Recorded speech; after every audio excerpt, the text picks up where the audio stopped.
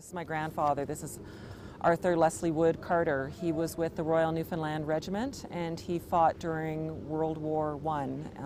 He was injured in France, I think in about 1915, and spent about the next, I think, 5 years in hospital following that. And this is my father's father. And this is his son, my father. This is Gerald Ralph Carter, also from Newfoundland, and he flew with the Royal Canadian Air Force during World War II. He flew during 1944 and 1945 in England, and he remained with the Air Force until 1974. This is my father-in-law, Cheryl Caves. He was in World War II, and he made a career of the Army. He retired after 23 years of active service, and he stayed in the Army. He started out as an officer and he made it to captain, and he stayed in the Army even after they rifted him back to an enlisted man.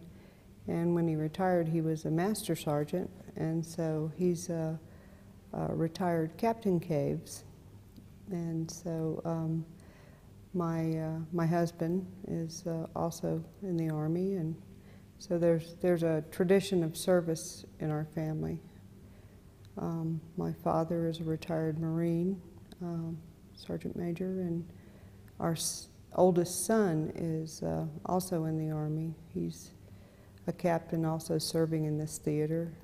He's in Kuwait right now. This person's picture is Ed Dorsey. He's actually my father-in-law, and he's a tremendous American. He's part of the Greatest Generation, and he was actually in Normandy during the invasion. So he joined the Army in 1943.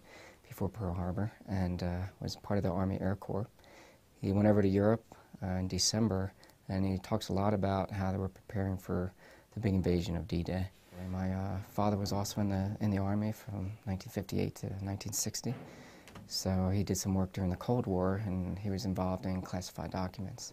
So he talks about being involved in the classified material, which he couldn't talk about, of course. But he did mention that he was on aircraft to Germany with nuclear weapons and things like that, and so a 2-year stint for him. So it was really kind of wonderful. My father was very proud, is obviously very proud of his military heritage. He was very proud of his father. It was very important to him. My brother grew up in Air Cadets, and he joined the Air Force as well. It was never on my radar to join the military, although I was raised on Air Force bases all over Canada, and it was also always instilled in us that it was a very proud tradition to be part of the Canadian military. My father's very proud of me, but at the same time, it makes my father nervous that I'm here. He's like any father would be. He's nervous that his little girl is in harm's way. He's nervous that he doesn't know day to day exactly that I'm okay. So I try to email him regularly and call him from time to time. I'm definitely extraordinarily proud and honored of what they did. I think they're proud of what I'm doing in probably a different way. I can't define the context of how proud they are as far as my wife and my parents, but they do tell me that. Or at least they did when they were alive. So it's very emotional. It's a very full circle sort of thing that my grandfather was in the Army and served during World War I. My father was in the Air Force, was World War II, and here I am in the Navy in Afghanistan. And it gives me a lot of strength. It gives me a lot of pride, both in my country and in my family. And I think it's part of what keeps me strong, keeps me going every day. It's mission first, no matter what, and I've got their example behind me. And my father always knew that I would be interested in an operational environment. I spoke to him in 1991 during the first Gulf War and told him I wanted to volunteer, and I did. And I had his support then, so I feel that if he were still alive, like 20 years later, I would have his support to be here. So it means a lot to me. It gives me a deeper feeling than it would actually if I were at home, because you think about things like Flanders Field. You think about the real sacrifices that have been made just last week. and you think about the sacrifices that were made World War I and 1776 and all through the years. And it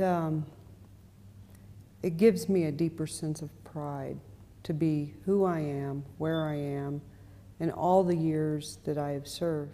Being here on Veterans Day to defend our country and honor our fallen heroes and the faithfully departed is quite an honor, actually.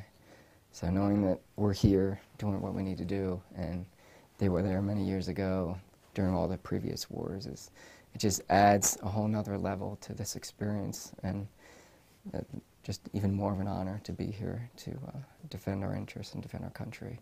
It means more than just we honor the flag. It's we honor every person who has died to keep that flag up on the pole.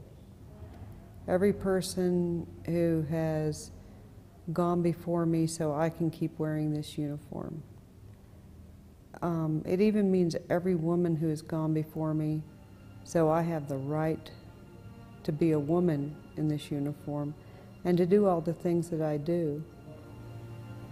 Being a veteran is a great honor.